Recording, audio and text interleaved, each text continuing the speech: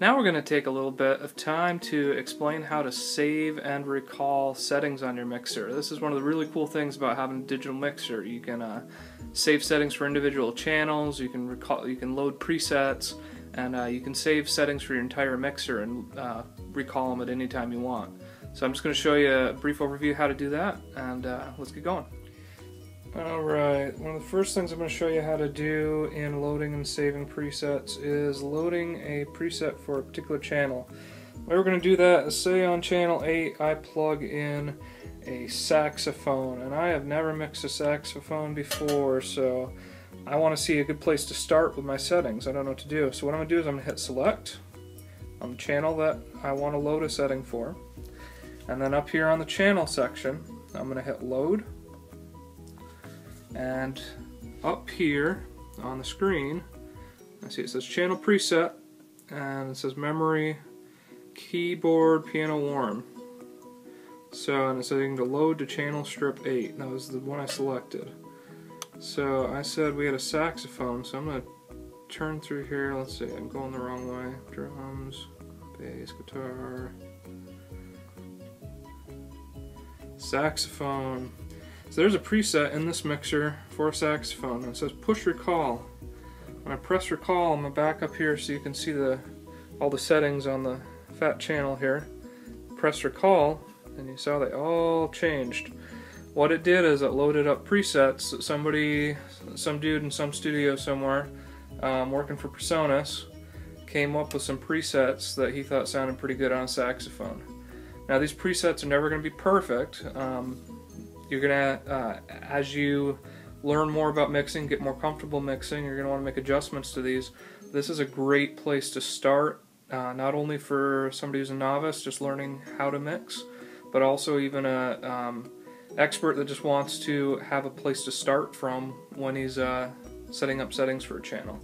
So that's pretty easy. You just hit select on the channel you want to load up a setting for, hit load, and then select what you want to load to it, and hit the recall button. And that's as easy as it is for loading something.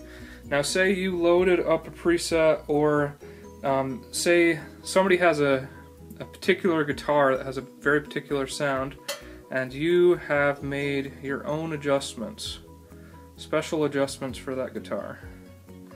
And it's not any of the presets that are already on the board, but you want to save that so that maybe that person isn't there on a regular basis, and maybe you just want to have that when he does come, but you're not going to leave it programmed onto that channel all the time, but you want to be able to recall it anytime you want.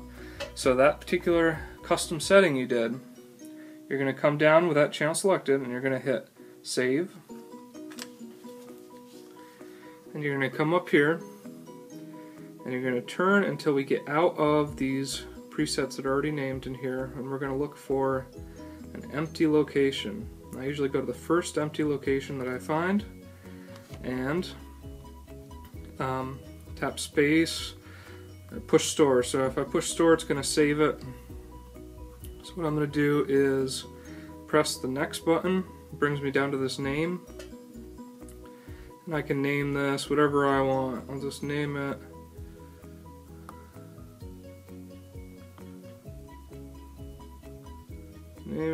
drawer. Actually, I'll name it Jen because that's quicker to do. And tap space if you want to add. Whoops.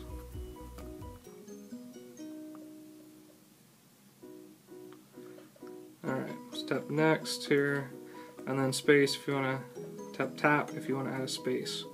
So I have a preset named Jen, and I'm going to press store. And the mixer just saved that preset in there. So now I can come back to any channel here I wanted.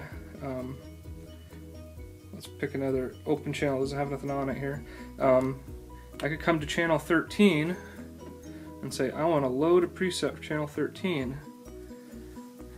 And I could come in here and I can go and I can find Jen. And I can hit recall. And it's going to load up all those custom settings we did. So you can save all kinds of individual channel settings in here. You have 99 preset locations in here. 50 of those are taken up by presets that Presonus already put in the board. You can overwrite those if you want to, but I suggest leaving them in there and then just adding more in the empty locations. So that's how you save individual channels. Now something else that's cool is, say I've set up a wireless mic with the settings that I want to sound good for that wireless mic. Let's say I've got a second wireless mic that's the same exact mic, and rather than doing all the settings manually, an easy way to do this is selecting the channel that I already have the settings the way I want them, hit copy, and then the channel I want to paste those settings to, copy them over to. I'm going to hit that blinking light, now it stays solid, and go up and hit load. Now it copied all the settings from that channel and it pasted them onto channel 6. So I have the same settings now on both of those channels. Now when I hit copy, I can select as many channels as I want to load those settings to. All the ones that are solid here, if I hit load, it's going to load up all those settings to those channels. But I don't want to copy any more of those. So that's how you copy and paste an individual channel. Now I want to show you how to save an entire mixer setting. That's called a scene setting. So we're going to come up here to the board and we're going to hit scene. And so I have a few different scenes in here already. Got Worship Acoustic, Worship 2, these are for different worship bands we have. This is a outreach team we did. And so I have different scenes saved in there. Now if I want to save a new scene, say we have a prayer meeting service or something, and I have a particular mix set up with a particular band that comes in, so say instead of vocals here I've got, you know, violin and a harmonica and whatever, so I have special settings for that service. I can come up and select an empty location and hit store, and I can name this. Let's name it Worship 3 or 4, and that's okay. And so I hit store. Now I've saved all the settings of this board. You can see on here there's certain things that says recalling. So when I recall this scene, I can tell it if I want it to recall everything about that scene or just certain things.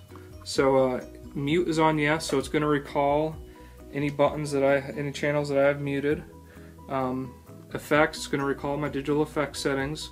Assigns, we'll talk about that. EQ and dynamics, aux mixes, faders, no. If I put faders on yes, that's going to allow us to pull up this fader locate button.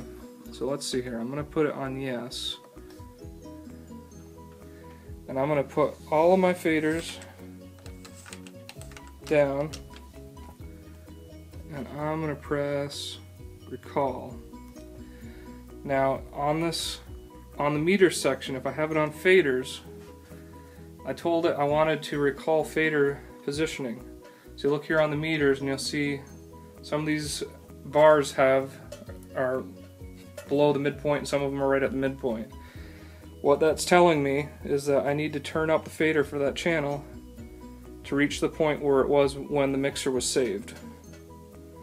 So once you get it to where that channel was when you saved that scene, there'll just be one bar there. If the fader is higher than it was when you saved, it's going to show bars above the middle.